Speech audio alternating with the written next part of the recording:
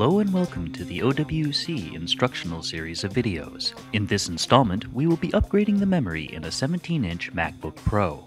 Please note, these instructions are for MacBook Pros released prior to February 2009. They are not for the unibody model. We have shut down the computer, placed it on a soft, static-free work surface, and have gathered the tools and parts needed. We are now ready to begin the upgrade.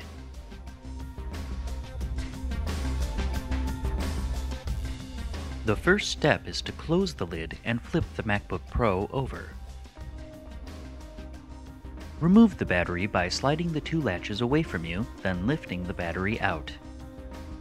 Next, remove the 4 screws holding the memory cover in place. Once the 4 screws have been removed, the cover will slide right out. Remove the top memory module by first pushing outward on the clips holding it in. When the module pops up, gently slide it out. Then, repeat the process for the lower module. You are now ready to install the new memory modules.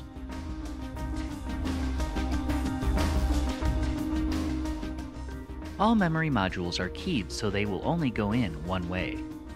Install the lower module first by sliding it into the lower slot at an angle until it stops, then pushing down to seat it into place. Then, repeat the process for the top module. Replace the memory cover and the 4 screws that hold it in.